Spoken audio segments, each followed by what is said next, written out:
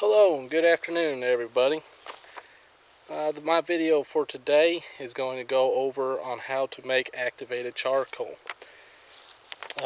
There are a bunch of videos on YouTube right now that show how to make charcoal, but I haven't found any on there showing you how to make that charcoal into activated charcoal. Now the benefits of activated charcoal is just about unlimited. I mean, you can use activated charcoal for just about anything. You can, from treating your acne all the way to food poisoning. It'll cure you of food poisoning. And if you want to, I'm sure you can just type in things to use activated charcoal on, and it'll bring you a list so numerous of what you can use activated charcoal for. It takes place of a lot of medicines, creams. It's just great stuff to have around your house. It's numerous. You can whiten and clean your teeth with it. I mean, there's just so many things you can do with activated charcoal. And so that's why I'm going to go over on how to make it. First of all, what you're going to need to make activated charcoal is a hardwood. What I use is an oak log. I use an oak log because oak is very numerous where I'm at. It's easy to get, and it's a hardwood. I mean, come on. So what we got here is your oak wood and a cover. Now what we're going to do with that cover is we're going to set the log on fire, which I'm not going to do on this video because you got to burn the log down completely to all that's left is charcoal. Right there's some charcoal. Now what you do is you set that log on fire. It's best to have several logs, that way you can have the most amount of charcoal when it's done. But you set your log on fire, you cover it. Once it gets going really good, you cover it with your container, and that will take care of smoldering it, keeping it smoldered. That smoldering will make sure that it doesn't just burn up into ashes. It'll make sure that there's charcoal at the end of the burning process. Now at the end of the burning process, when you remove that cover, make sure that the what's left of the wood is cool to the touch, because once you get to working with it, you don't want to get burned. That's not good. Now when you move on to the charcoal, you break it up into any large pieces. You'll break it up like these pieces here. There's a couple good sized ones, but sometimes you'll have logs that are completely burned, but they're completely burned through for charcoal. You'll use them and you'll break these up into smaller parts, preferably into a powder. Now you can either do that by hand, or you can do it with a blender, a cheap blender. Don't get an expensive one, because it will tear that blender up. Now, after you get your charcoal broke down into smaller pieces, preferably into close as you can to powder, you will move to a 5-gallon bucket. Now, this 5-gallon bucket, it is what you will put your charcoal in, and you'll put it in there. Now here comes the important part.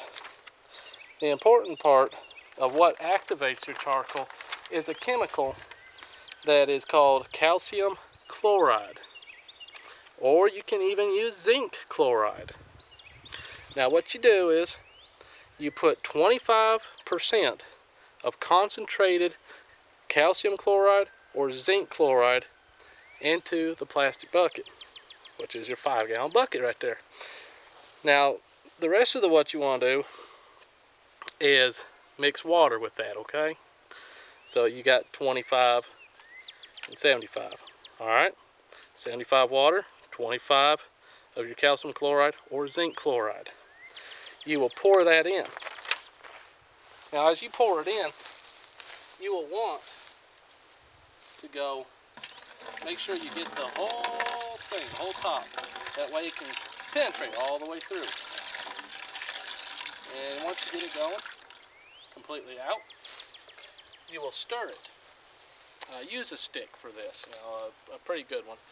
Won't break as you stir. But you just stir it up, get it all worked up, make sure you get it all in there. You take your lid, seal it. Make sure that's sealed. Now, what you'll do is, you will let that sit for 20 to 24 hours. During this process, the chemicals are impregnated into the charcoal. Afterward, which further treatment will transfer the charcoal into activated charcoal.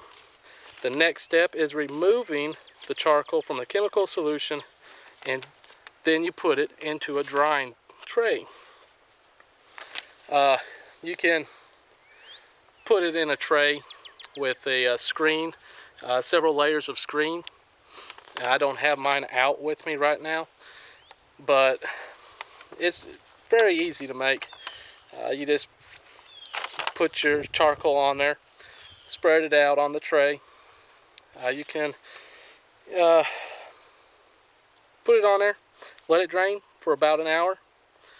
Once it's drained for that hour, and you can take some clean, fresh water and spray it on there, and make sure you get it all washed off. That'll get any excess chemicals off of the charcoal.